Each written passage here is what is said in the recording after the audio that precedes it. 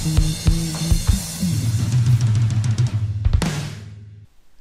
to MSD Cricket. Zimbabwe Pakistanuக்கான second ODI Fantasy 11 தான் பார்க்க போறோம்.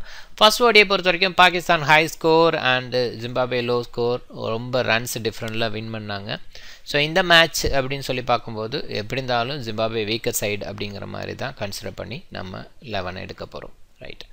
ஸோ Zimbabwe சைடு முக்கியமான பிளேயர்ஸ் நம்ம நிறைய தடவை சொல்லியிருக்கோம். முக்கியமான பிளேயர்ஸ் இல்லை, டைலர் இல்லை, எர்வின் இல்லை, சிக்கந்தர் ராசா இல்லை. ஸோ பார்த்தது கையில் ஜர்விஸ்க்கு வந்து இன்ஜுரி. ஸோ அது இல்லாமல் இந்த சீரியஸில் நல்லா விளையாண்டார் சோலமான் மீரே. ஸோ அவரும் பார்த்திங்கன்னா இன்ஜுரியில் வெளில போயிட்டார். ஸோ ரொம்ப ட்ராபேக் அவங்கள பொறுத்த வரைக்கும். ஒன்லி ஹோப் மசகாட்ஸா தான். அவரும் பார்த்திங்கன்னா ரீசெண்ட் சீரியஸில் ஒரு மேட்ச்லையுமே பர்ஃபார்ம் பண்ணலை. ஸோ கேப்டன் அவர் இருக்கார். ஸோ இருந்தாலும் அவர் கொஞ்சம் பர்ஃபார்ம் பண்ணுவார் அப்படின்ற மாதிரி ஸோ Zimbabwe சைடு எதிர்பார்க்கலாம். ரைட். 11 நான் ரெண்டு மாதிரி 11 எடுத்திருக்கேன். ஒன்று வந்து பாகிஸ்தான் ஃபஸ்ட் பேட்டிங் அப்படிங்கிற மாதிரி ஒரு 11, இன்னொன்று வந்து பாகிஸ்தான் செகண்ட் பேட்டிங் அப்படிங்கிற மாதிரி ஒரு 11. ஸோ நம்ம ஈஸியாக வின் பண்ணலாம், ஓரளவுக்கு ஒரு கண்டிப்பாக வின் பண்ணலாம் அப்படின்னு. ஸோ ஒரு டீம் மேபி லாஸ் ஆகும், ரெண்டுமே போட்டிங்க அப்படின்னு சொன்னால் ஒரு ரிஸ்க்கு தான். ஸோ ரெண்டுமே போடும்போது ஒரு டீம் வின் பண்ணும், ஒரு டீம் லாஸ் ஆகும் அப்படிங்கிற மாதிரி தான் போகும். ரைட். ஸோ நம்மளோட லக் நம்ம போடுற டீம் வந்து பாகிஸ்தான் ஃபஸ்ட் பேட்டிங்காக இருக்கிற மாதிரி இருந்ததுன்னா ஈஸியாக வின் பண்ணிடும். அதே மாதிரி டீம் 2 வந்து பாகிஸ்தான் வந்து செகண்ட் பேட்டிங்காக இருந்தால் இது ஈஸியாக வின் பண்ணிடும். ஓகே, டீமை பார்ப்போம். இங்கே விக்கெட் கீப்பிங் ஆப்ஷன் பொறுத்த வரைக்கும் லாஸ்ட் மேட்ச் ரியான் முரே வந்து பேட்டிங்கில் கொஞ்சம் சாலிடாக பர்ஃபார்ம் பண்ணார். ஸோ நாட் அவுட் பேட்ஸ்மேனாக வெளியில் வந்தார்.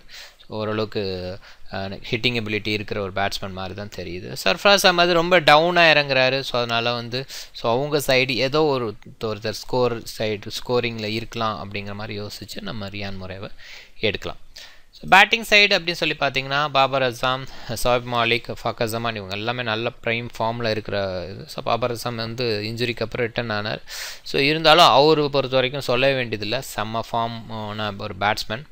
அடுத்து வந்து அவங்க சைடு பார்த்திங்கன்னா மசகாட்ஸா மசகண்டா ரெண்டு பேரும் இருக்காங்க. பீட்டர் மூர் ஸோ இந்த மேட்ச்சில் பெருசாக பர்ஃபார்ம் பண்ணலை ஃபஸ்ட் மேட்ச்சில். ஸோ இந்த அடுத்த மேட்ச்சில் கொஞ்சம் பர்ஃபார்ம் பண்ணுவார்னு நம்பலாம்.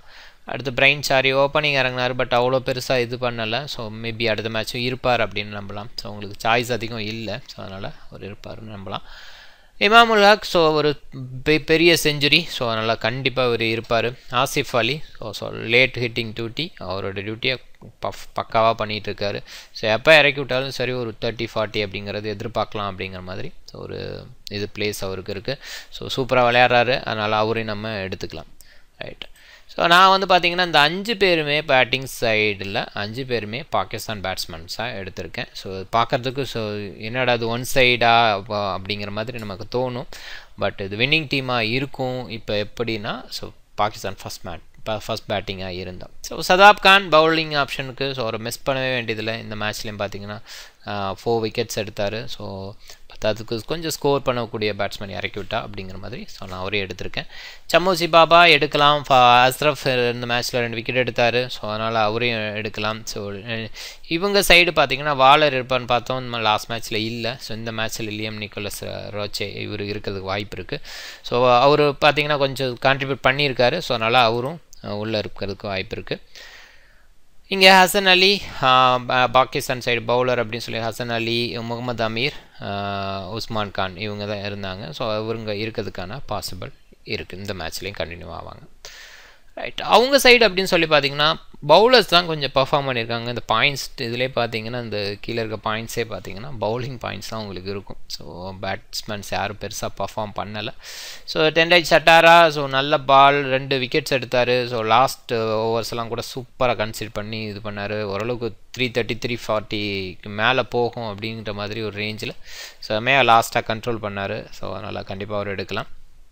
அடுத்து அதே மாதிரி ரீசெண்டாக இவரும் கொஞ்சம் ஃபார்மில் இருக்கிற மாதிரி பவுலர். ஸோ ப்ளஸிங் மஸ்ரபானி ஸோ கொஞ்சம் ஓரளவுக்கு ஸோ ஒரு ஃபஸ்ட்டு லக்கியாக விக்கெட் எடுத்தார். அதுக்கப்புறம் பார்த்திங்கன்னா அதை ஃபார்மாக கண்டினியூ பண்ணிகிட்ருக்காரு. ஸோ வெல்லிங்டன் மஸ்காட்ஸா இவர் அப்படி தான் ஸ்பின் ஆப்ஷன். ஸோ உங்கள் சைடு எப்படி இருந்தாலும் எடுத்தால் 1 or 2 விக்கெட்ஸ் எடுத்து கொடுத்துட்றாரு. ஸோ உங்கள் சைடு ஒரு நம்புற மாதிரி ஒரு பவுலர். ஸோ ஓரளவுக்கு எக்கனாமிக்காகவும் வீசுவார். ஸோ ட்ரிப்பானோ லாஸ்ட் இந்த மேட்ச் பொறுத்த வரைக்கும் செம்மையாக லாஸ்ட் மேட்ச் அதாவது ஃபஸ்ட் மேட்ச்சை பொறுத்த வரைக்கும் செம்மையாக பவுல் பண்ணியிருந்தார். ஸோ அதனால் அவரையும் எடுத்திருக்கேன். ரைட். இப்போ 11 பார்ப்போம். நம்ம 11 இது ஃபர்ஸ்ட் டீமில் all Pakistan batsman plus bowler அப்படிங்கிறப்ப 2 பவுலர் எடுத்திருக்கேன், சதாப் கான் அண்டு முகமது அமீர். ஸோ அவங்க சைடு ஒரு விக்கெட் கீப்பர் அண்டு 3 பவுலர்ஸ் அப்படிங்கிற மாதிரி எடுத்திருக்கேன். ஸோ இது வந்து நமக்கு ஹெல்ப் பண்ணும். என்ன ரீசன் நான் இப்படியே எடுத்திருக்கேன் அப்படின்னு சொன்னால், ஸோ எப்படி இருந்தாலுமே இவங்க சைடு விக்கெட்ஸ் எடுப்பாங்க, ஸோ அதே மாதிரி அவங்க சைட்ஸும் விக்கெட்ஸ் எடுப்பாங்க. ஸோ ரன்ஸில் பார்த்திங்கன்னா நிறைய டிஃப்ரென்ஸ் கண்டிப்பாக கொடுக்குறாங்க. ஸோ ஏன்னா அவ்வளோ பெரிய கேப்பபிளாக விளையாடுற மாதிரி இல்லை. So Zimbabwe batsman maximum fail ஆவாங்க அப்படின்ற ஒரு நம்பிக்கையில் நான் இந்த மாதிரி ஒரு டீம் எடுத்திருக்கேன். ஸோ ஏன்னா வந்து அவங்க மேபி எடுக்கிறோம் அப்படிங்கும்போது அவங்க டக் அவுட் ஆனால் கூட மைனஸ் பாயிண்டில் போகிறதுக்கான வாய்ப்பு இருக்குது. ஸோ இந்த அளவுக்கு இருக்கிறதுனால நான் அவங்கள எடுக்கலை. இது வந்து பாகிஸ்தான் ஃபஸ்ட் பேட்டிங் எடுக்கும்போது இந்த மாதிரி ஒரு டீம் ஸ்ட்ராட்டஜி. இது ரிஸ்க்கு தான்.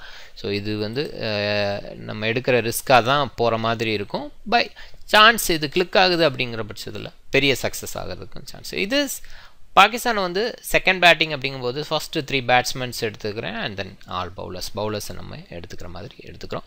ஸோ அந்த side Hamilton மஸ்கட்ஸா, டரிச மசகண்டா, so and wicket கீப்பராக முரேயையும் இங்கே பவுலராக வந்து சட்டாராவையும் எடுத்திருக்கேன். ஸோ இது ஒரு டீம். இது வந்து ஓரளவுக்கு எப்படி இருந்தாலும் நீங்கள் இந்த டீமை உள்ளே கொண்டு போகலாம். ஸோ எப்படி இருந்தாலும் இது சக்ஸஸ் பண்ணுற ஒரு டீம் தான். ஸோ நீங்கள் டிஃப்ரெண்ட் டீமை ட்ரை பண்ணுங்கள். இதில் வேறு ஏதாவது அப்டேட் இல்லை பிளேயர்ஸோட இன் அண்ட் அவுட் இந்த மாதிரி அப்டேட்ஸ் இருந்தால் நான் கமெண்ட் பாக்ஸில் போஸ்ட் பண்ணுறேன். ஸோ நீங்கள் மேட்ச் ஸ்டார்ட் பண்ணுறதுக்கு முன்னாடி அந்த கமெண்ட் பாக்ஸ்லாம் பார்த்துட்டு பிளேயர்ஸை சூஸ் பண்ணுங்கள். சுவாரஸ்யமான கிரிக்கெட் நியூஸ் தெரிஞ்சுக்கிறதுக்கு சேனலை சப்ஸ்கிரைப் பண்ணுங்கள், கமெண்ட்டை போஸ்ட் பண்ணுங்கள். மிக்க நன்றி.